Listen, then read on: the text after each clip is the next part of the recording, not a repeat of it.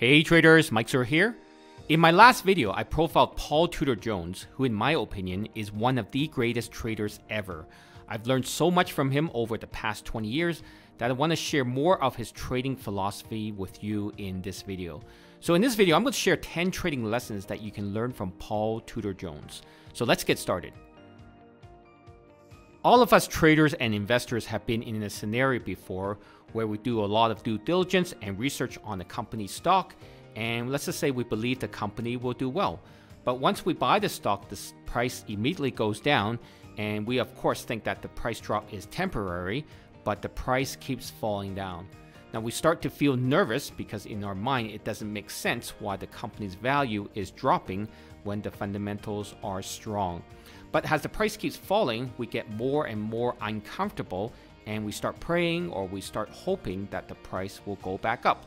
We spend countless energy and hours monitoring and fixated on the stock price, and in the end, most often, the price never recovers back to where you bought it at. So according to Paul, once you feel uncomfortable about a certain stock position, you get out of the trade immediately, especially if it's losing money for you. The simple reason is a losing trade holds you back in terms of making logical trading decisions, and it drags your trading down. In Paul's opinion, nothing's better than a fresh start, and as I said in my last video, you can always get back into the trade if you still like the stock. Paul has a saying that every day I assume every position I have is wrong. Now what he means is that he assumes that all his current trades at the moment are wrong and starts looking for evidence that he is really wrong. But what the majority of traders do is once they enter into trade, they look for information that confirms that they made the right decision. This is confirmation bias and doesn't help you in your trading. Only when you can't convince yourself that you're really wrong with your trade positions, you can become confident that you're holding on to a good trade. Let me share with you a true story from one of my students' experiences with trading.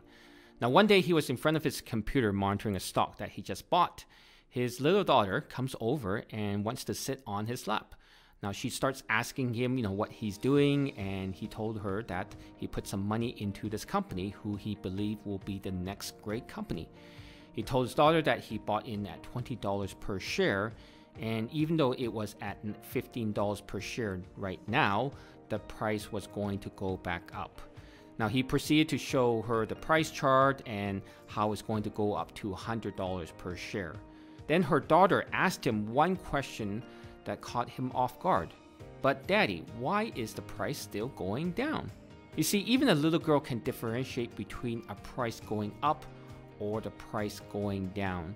Now to be successful in trading is as simple as buying stocks that are going up or selling stocks when they go down. As Paul says, one should not argue with the predominant trend as the odds are greatly in your favor while trading in the same direction as the market. Paul generally never buys more of a stock when the price has dropped after his initial purchase. Now, even though he may like the company's stock a lot and perhaps see it has an opportunity to buy even more shares at a lower price, the market is telling him that he is wrong. So he doesn't like to average down on a losing position, and instead what he does is do the opposite, which is average up upon his initial position that shows a profit. Meaning that as the price goes in his favor, he buys more shares at higher prices. Now what Paul says is, when your analysis is proven right, time to back it up with more of your capital. Before I share more of Paul's trading lessons, please take a moment to like this video. I would really appreciate your support. Now, Paul's trading philosophy is to never take a lot of risk or utilize a lot of leverage. But the rationale goes that if you don't take a lot of risk, then how can you make a lot of money? So what Paul does is look for tremendously skewed reward to risk opportunities. All he does is find a trading scenario where he can skew the reward-risk relationship so greatly in his favor that he can take a variety of small investments that if they go according to his viewpoint, it will yield a tremendously big reward at the end. Now this is where he talks about his asymmetric risk-reward ratio of 5-to-1 that I touched on in my last video. So for example, Paul is always looking for trading opportunities where he can find an asymmetric risk-reward of 5-to-1, meaning that he is willing to risk $1 on a trade that if it doesn't work out, but when the trade does work out, he needs to make at least $5 on the trade. Now, by focusing on 5-to-1 risk to reward ratio, Paul can be wrong 80% of the time and still be able to make money. In addition, Paul combines his trading with good risk management, meaning that he doesn't add to losing positions or over leverage himself. Then he's almost guaranteed to make money every single year. In the stock market, if there's a sudden price range expansion in the stock, meaning that the stock price trades in a wide price range when it had been trading very narrowly, most traders will try to fade that price move, meaning that they will bet against the price move. But what Paul says is that when you get a price range expansion, the stock market is telling you a clear signal that the market is getting ready to move in the direction of that expansion, meaning that you should buy if there is a price range increase to the upside. Now, the simple reason is that there are buyers at the higher price range, and therefore there's a high probability that they haven't stopped buying yet, and therefore prices can go even higher. Paul never risks any significant amount of money in front of key reports, such as company earnings or economic events such as the FOMC meeting announcement. Now, the reason is market prices will move sharply in one direction, up or down afterwards based on the results of these key reports. And if you are holding stocks ahead of time, then you are speculating or gambling on the price direction rather than trading the price. One technical analysis rule that Paul follows to a T is that he gets out of all of his stocks once their prices fall below the 200-day moving average. The 200-day moving average is an average of prices over a 200-day time period. Now, this is a key metric that many people follow as well because it tells traders whether the trend is up or down, and sometimes serves as a strong price support or price resistance level. As mentioned, risk management is the most important element in trading according to Paul Tudor Jones. So he always employs a stop loss order, meaning that if the price doesn't go in his favor and reaches a specific max loss price, then he will get out of the trade with a small loss.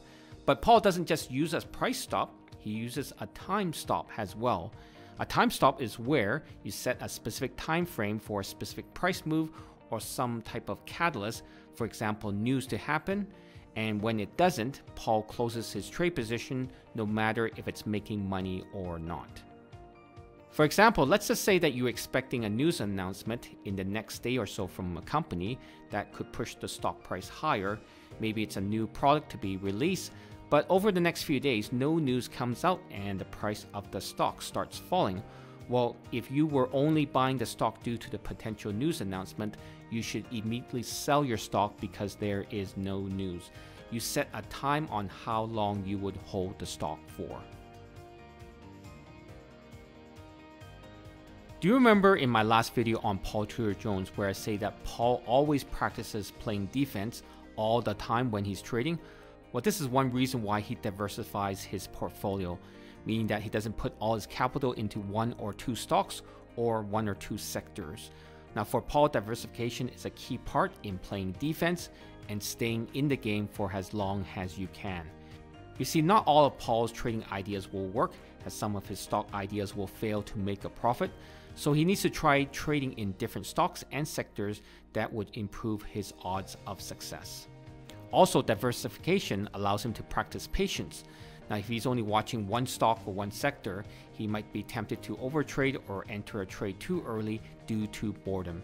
In addition, Paul says that if he doesn't see any good opportunities, then he doesn't trade. Thanks for watching. If you like this video and want to watch other videos where I profile the top traders in the world, please click on the left for another trader profile video, and also click on the right for my top trader profile playlist. I'll see you on the next video.